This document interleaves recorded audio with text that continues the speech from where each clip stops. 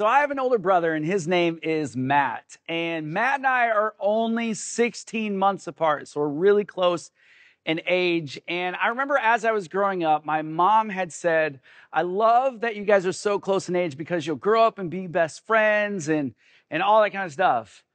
The reality was, because we were so close in age, we actually became almost like enemies. It's almost like whatever he wanted to do, I want to do the opposite. And if I want to do this, he wanted to do the other thing. If I wanted to go left, he wanted to go right. If I liked a certain team, he liked a different team. We were constantly like in this competition, back and forth, back and forth, back and forth. And I remember when I was like 9 or 10 or 11, somewhere in that age, that we both enjoyed basketball, and we would lower down the rim and we would dunk on it, and it was just a lot of fun. Well, by dunking on it, we bent the rim quite often. And so my brother decided he wanted to fix it. And so for whatever reason, instead of lowering the hoop, he was 10 feet in the air working on this basketball hoop with a wrench in his hand and just kind of working away at it. Well, I'm the younger brother, and I did what younger brothers do. I'm really annoying. And so I shoot the basketball the first time. And so he's like, Jeremy, will you please stop? To his credit, he said, please stop. But I thought it was kind of funny, so I decided to shoot it again. And it hit him again. He said, Jeremy, please stop. I'm trying to fix this so we can play on it. I said, oh, okay. And then I shot it again, and I shot it again. The last time I shot it, right before it, he said, Jeremy, if you shoot it one more time, I'm throwing this wrench at you. And I thought about it for a second, and I was like, I'm pretty adorable. Like, why would he throw a wrench at me? And so I shot it again. My brother jumped down 10 feet in the air with a wrench in his hand, and I'm running, and he's like, hold still so I can throw this at you. And I'm like, yeah, right, I'm not going to hold still. And he throws it at me. Now, it didn't hit me, but I'm the type of person that I don't retaliate right away. I have a tendency to kind of plan out my paybacks. And so it was about a day or two goes by, and my brother actually climbed a tree. And so I went in my room and I had a BB gun. And so I come out with my BB gun and I pumped it 3 times right in front of him. And he's like, Jeremy, you better not shoot me with that BB gun. I said, I'm not going to shoot you, because I was thinking just scaring him. But then he gave me the idea. And so what I did is I pointed the gun off in a certain direction. My brother's eyes went to that direction. As soon as I saw that, I pulled the gun over to him and I shot him with a BB gun. He climbed down that tree so fast, and there was this feeling of fear, but at the same time, joyous laughing, all kind of meshed into one moment. And I just remember we just constantly battled back and forth. It was almost like fighting fire with fire. And we always try to kind of one-upmanship each other, try to outdo each other back and forth, back and forth.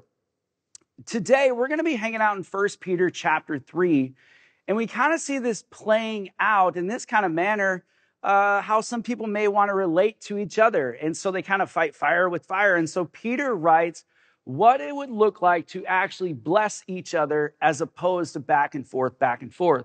And so in chapter 3, starting in verse 8, we see this where Peter writes, and he says, finally, all of you, having unity of mind, sympathy, brotherly love, a tender heart, and a humble mind, do not repay evil for evil or reviling. The word reviling essentially means like insulting, okay?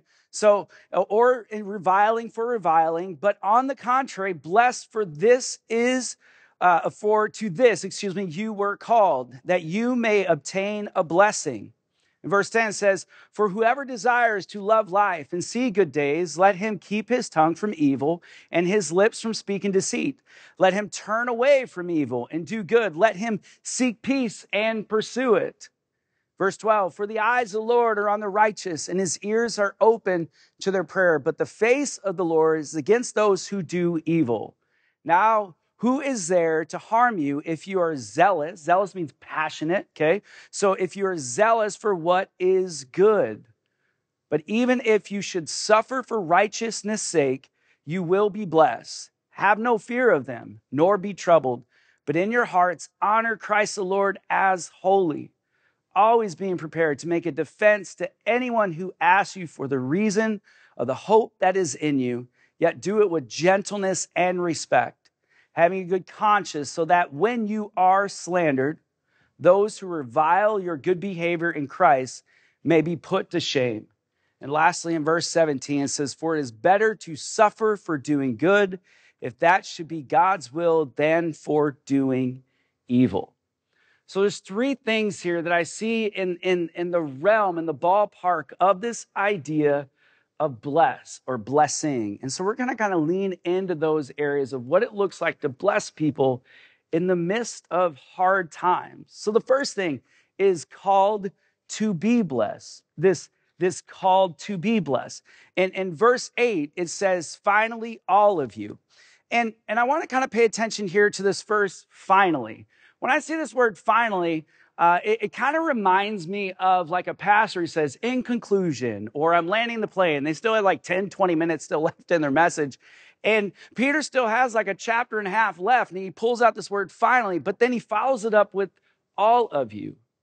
See, Peter has been talking to a whole bunch of people.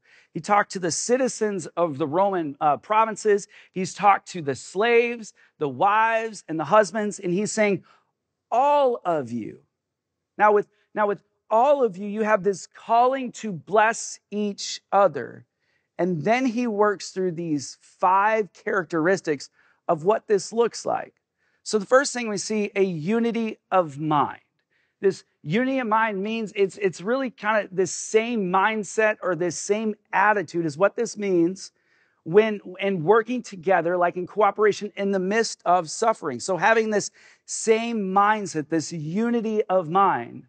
Now, when terrible things happen, when bad things happen, there's usually, we kind of find ourselves acting in 3 different ways. There's kind of like 3 different ways people act. The first is fight fire with fire. When somebody does something, some of us, we stand up, we're ready to fight back.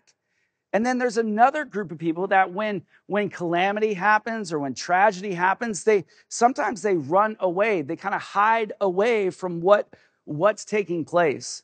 And another type of person, a lot of times what they do is that they kind of reflect what's going on in the culture around them because they don't want to draw attention to themselves, because they're afraid of what could or would happen to them. And so Peter is saying, have a unity of mind, be at the same attitude of working together in cooperation in the midst of suffering.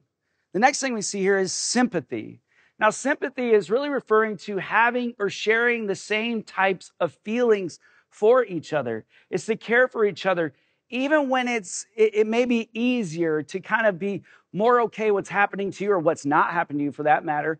And then it's like, I feel bad that's happening, but it's okay because I'm hoping that things don't happen. But sympathy is getting onto their level. So Peter says sympathy. The next thing he says is brotherly love. And we've talked about this multiple times, what this means. It's a philia type of love. It's a familial love. It's like family. It's serving each other. It's if you have a coat or jacket, you give that to someone who's in need. And so Peter is referencing to say this brotherly family type of love, this characteristic here. The next thing we see is a tender heart. This is all wrapped up in compassion. It's loving. It's similar to sympathy, but it's getting on their level. It's compassion for each other. It's not just saying you care, but it's really about showing how you care. And the last characteristic is a humble mind. Now, sometimes when we see humble, we instantly think that we have to think of ourselves as nothing. And that's not what Peter's referencing here. What he's saying is putting others' needs in front of your own. It's caring for them first. And it's this humble mindset. Now, for these characteristics to happen, we need to be a different person. Is essentially what Peter's saying is that, and you can't do it on your own. For me and for you, you can't be a unity of mind, sympathy, brotherly love, tender heart, humble mind, all on your own. It's only through Christ that this can actually happen. Peter is saying, put away your own desires. Put away that instead of matching fire with fire and envy with envy and evil with evil, instead of doing all of those things, put away your desires and follow Christ. Be like him. And here's the thing. Before we can be a blessing toward others, there has to be an inward change in us. Pastor Jason talks about this, and I love it. It's so good. It's like he says, for us to give love, we have to receive love. For us to know how to give grace, we have to receive grace. And in this instance, for once we receive a blessing, we can give blessings. And it's so good. It's so profound. And Peter is reminding these Christians of what it's like to kind of be on the flip side of that. He says in verse 9, do not repay evil for evil or reviling for reviling. Remember, reviling is like insults. But on the contrary, bless. And one thing I've noticed between verse 8 and 9 is verse 8 is really about an inward unity, and verse 9 is like an outward grace. It's like this inward kind of working, the Holy Spirit working through you. And verse 9 is about an outward grace. He goes on, but on the contrary, bless, for to this you were called, that you may attain a blessing. I want to draw our attention firstly to this. For to this you were called. You were called, Peter is telling these persecuted Christians that they were called to bless. We were called to be and act differently than the world around us and the world around them. We're bless them even when evil is done. To bless them even when insults are flying back and forth. Bless them even when it doesn't make sense, is what this calling is. And we have this calling because Jesus did this. We have this Jesus talks about this is calling, excuse me, not Jesus, but Paul talks about this calling to imitate Christ. That if we are to be Christians, to be Christ followers, we have to act and work in the way as Christ did. And Peter even talks about this in the chapter we just went over last month in chapter 2. In verse 21 through 23, Peter says, for to this you have been called, because Christ also suffered for you, leaving you an example so that you might follow in his steps. He committed no sin, neither was deceit found in his mouth. And when he was reviled, he did not revile in return. When he suffered, he did not threaten, but continued entrusting himself to him who judges justly. We have a higher calling than matching evil with evil, than insult with insult. We are called to love even when it's hard, even when it doesn't make sense. But once we do this, something happens to us. We obtain a blessing, or we receive a blessing. But this is hard. It's hard to live a life when there's persecution that's happening, and especially in this time and place, there is immense persecution to the point of like these people are putting meat on these Christians so dogs would eat them. I mean, like to a whole different degree of type of persecution. They're being blamed for fires happening. They're being routed out of their homes. They're running. I mean, like all of this stuff is happening to these Christians. And they're being, and Peter's saying that you need to bless them in spite of what's going on. And that's hard. But when we think about at one time, each of us were enemies of God, that each of us were in that place where we were, what God wanted, we were opposing that, and what we wanted, God was against. It was just this thing, but God did something. He resolved the issue between us both by sending his son. And because his son was sent, we received grace for us that place our hope and trust in him. We received love for us that place our hope and trust in him, that something changed. And because God did that through Jesus, and if I'm supposed to imitate Jesus and who he is and what he is, I can continue or start to do that in others around me. And for these persecuted Christians, this is what Peter's pushing towards them, to become more like Christ and less like their desires that don't honor the Lord. So we love and bless others like Jesus did, and then we will see the blessings of God. In verses 10 through 12, it's actually quoting King David in Psalm 34. This is what it says, for whoever desires to love life and see good days, just a real quick pause, desires to love life, that is actually talking, the love there is an enjoy. So he's saying whoever desires to enjoy life and see good days, good here is in reference more towards happy. So whoever desires to enjoy life and see happy days, let him keep his tongue from evil and his lips from speaking deceit. Let him turn away from evil and do good. Let him seek peace and pursue it. In verse 12, we see the blessing. For the eyes of the Lord are on the righteous, and his ears are open to their prayer. But the face of the Lord is against those who do evil. Now, historically, this group of people, like they're used to this Old Testament kind of lifestyle, where if you are blessed, things like good things are happening for you, whether it's financially or children or whatever. It's like when you are blessed, good things are happening. And when you're not blessed, it's like you have sin in your life and there's some issues that are going on. That's their idea of what blessing is. But Peter kind of says that's not what this is. As quoting David, he says, this is the blessing. For the eyes of the Lord are on the righteous. That's the blessing. And his ears are open to their prayer. That's the blessing he's talking about. But for this to happen, for this blessing to happen, there's a few things that he's talking to the persecuted Christians in the Roman provinces, but even to us, like there's a few things that need to change. And the first is watch our words. We see this in verse 10. It says, and let him keep his tongue from evil and his lips from speaking deceit. Seize your tongue. Curb your words. And especially it doesn't make sense when somebody fires at you, you want to fire back. When somebody says something that's hurtful to you, it's this natural thing. I want to get back at them, and it's back and forth, back and forth. The problem with living that kind of lifestyle is it pulls us further and further and further from what is really needed, which is restoration, which is really needed, which is love. And as we fight fire, it pulls us away really what God wants for each of our lives. Another thing that we need to be careful about is watching our actions. David in Psalm 34 says, turn away from evil and do good, is to watch our actions, to not retaliate, but act out of love and out of care.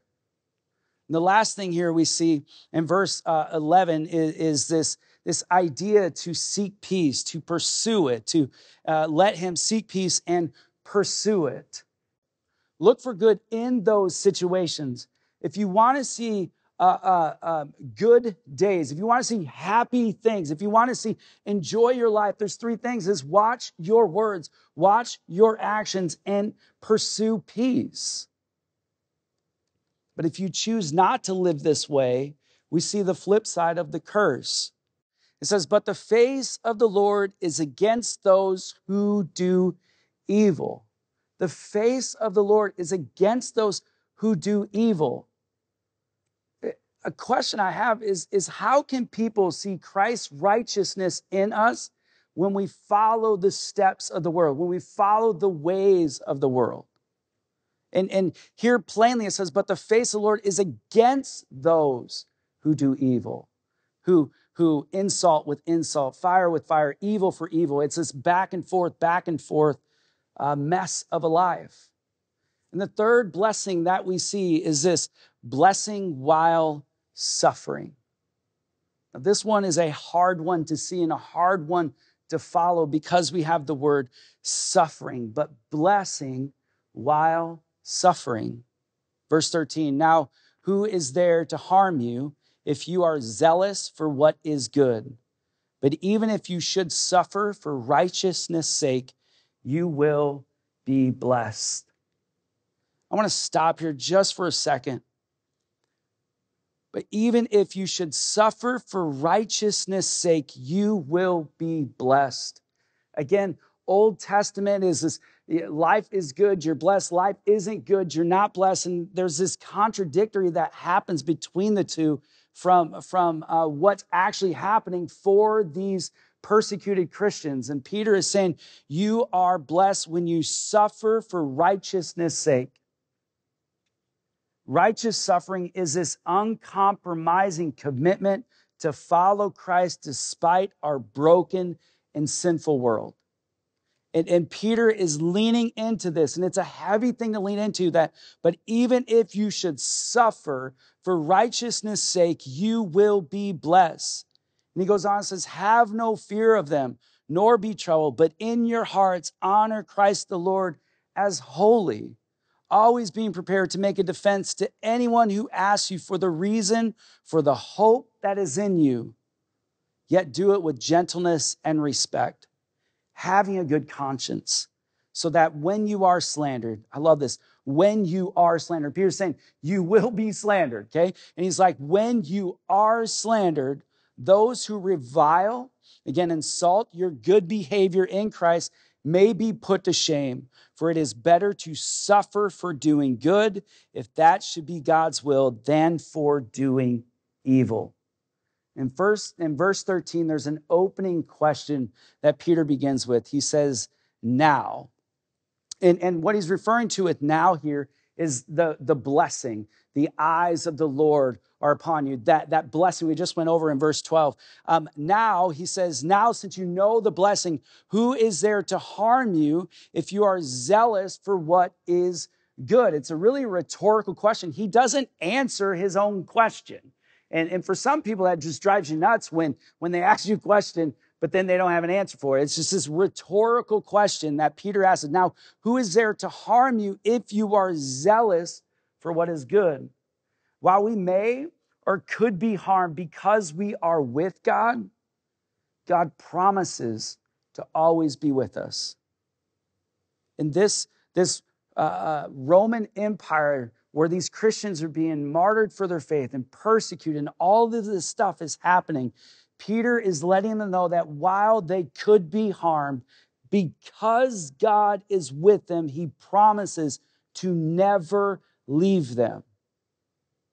What a powerful thing. Not only does he bless us with eternal life, once we cross that, once we believe and put our hope and trust and follow Jesus, even after that, he doesn't just give us eternal life, but he promises to always be with us today, in this world, and the world to come. In verse 14, he goes on and says, but even if you should suffer for righteousness' sake, you will be blessed. We just went over this just real quick, but you will be blessed here is highly privileged. That's the idea behind this blessedness, is highly privilegedness. If the world doesn't recognize God in you, does he really reside there? Is he really there? If they don't recognize something different in you, is he really there? Peter goes on and he says something that's so powerful. He says, have no fear of them, nor be troubled, but in your hearts honor Christ the Lord as holy. Peter talks about fear and the right type of fear toward God. It's this awe, it's this respect of who God is. I love this. It's not concerned what people may do. Fear is who God is. And that's this right placement of fear. Now remember, these people are under this persecution. And from that, it'd be so easy to fight back, to stand up and do those things, or it'd be so easy to run and hide, or it'd be so easy to kind of blend in to the culture around you. And Peter tells them not to have fear. It doesn't make sense. But when we begin to have fear in people, it changes who we are. It changes our actions. It changes what we say. It changes maybe even our values. And we essentially start to become the culture around us when we put fear in people and not in who God is. The right kind of fear of respect and awe. And Peter is pushing them to honor Christ, to be passionate about the gospel, and to have fearless lives. And then something amazing happens when we do those things. When these people would do those things, something amazing happens. Always be prepared to make a defense to anyone who asks you for the reason for the hope that is in you. Because if you live a life that is contrary to what people think you should do, they're going to ask questions. They're going to ask questions like, why do you have joy? Why do you have hope in this scenario, in this life that you're at? And for these people, why are you not biting back or fighting back when it seems like that's the thing to do? Why aren't you fearful? And because Peter is urging them that from your actions of loving first, from your actions of being more like Christ, it will draw people to him. The next thing we see is, and he says, yet do it with gentleness and respect, having a good conscience. Now, they have every reason to be angry, every reason to be confused. Remember that Old Testament, like, why isn't things better if I'm blessed? They have every reason to be confused and upset. But Peter says, do it with gentleness and respect. Peter is reminding these Christians who their enemy really is. And that's powerful. So my question for you in this space, it's important to remember who your real enemy is. So the question is, who's your real enemy? Is it the people in your life? Is it the culture we have? Or is it the enemy? Is it the one who's wanting to kill, steal, and destroy? It's important to have the right perspective of who our real enemy is, and Peter is drawing them to who that is. So for you, tell people where your hope comes from. When you act differently, once you cross that line of faith, once you act differently in the culture and the world around you, tell people where your hope comes from. Peter then says this, he says, for it is better to suffer for doing good. God's way is better than our own. God's way is vastly better than our own. The way God calls us to fight is not the way the world does. God calls us to fight by leading with love. We see this in verse 8. We just went over it. Finally, all of you have unity of mind. This is how you fight your battles. Have unity of mind, sympathy, brotherly love, a tender heart, and a humble mind. Lead with this instead of your fists. Lead with this instead of your words. Lead with this than your desires of wanting to attack back. Lead with love. The interesting thing is, this doesn't make sense, but miracles rarely do. If you think back to the stories that you heard maybe when you were a child of David and Goliath, you have this young teenager against this massive man who's 9 feet tall. It doesn't make sense. A miracle would happen out of that David would win that fight.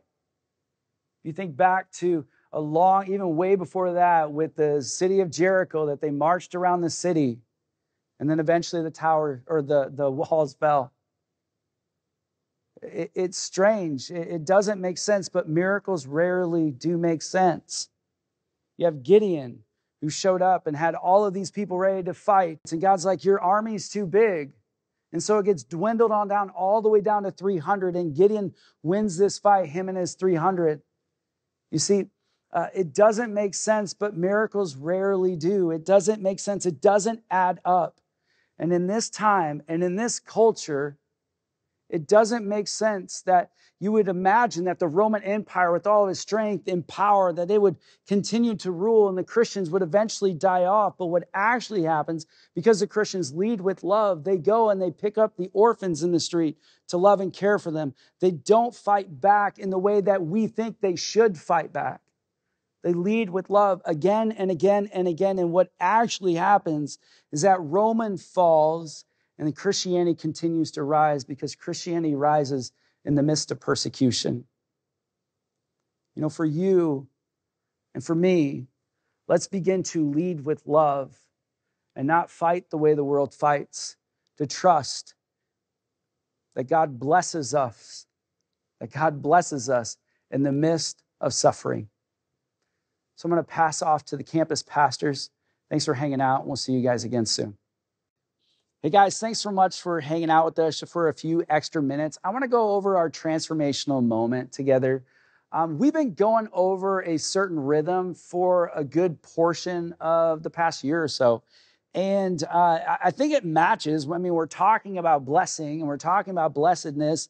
And so I think it works really well for a transformational moment. We have the bless rhythm. And the bless rhythm is a way that we can connect with our world around them and potentially lead with love. You have B is begin with prayer.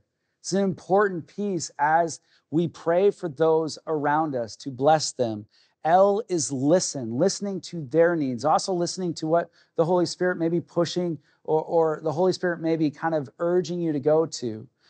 E is eat, talking about more of like relationships, like building that relationship. And relationships happen a lot around a table, eating food.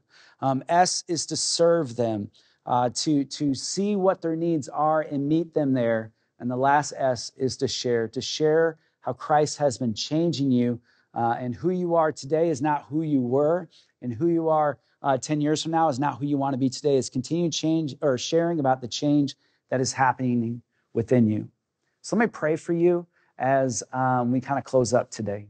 God, thank you so much for your goodness. Thank you that you bless us. You don't just bless us with eternal life that is found in you, which is amazing. But you also give us blessings to the world that we live in now. In the midst of suffering, in the midst of frustration, in the midst of bad things that happen in our world, as well as what was happening here, you were with them. God, I pray that you continue are with us, that we not just, and I know that that happens, but that we sense that you're with us every step of the way. So God, change us from the inside out so we can be a blessing to the world around us. We trust these things in your name, Jesus. Amen. Have a great week, and we'll see you guys soon. Bye, guys.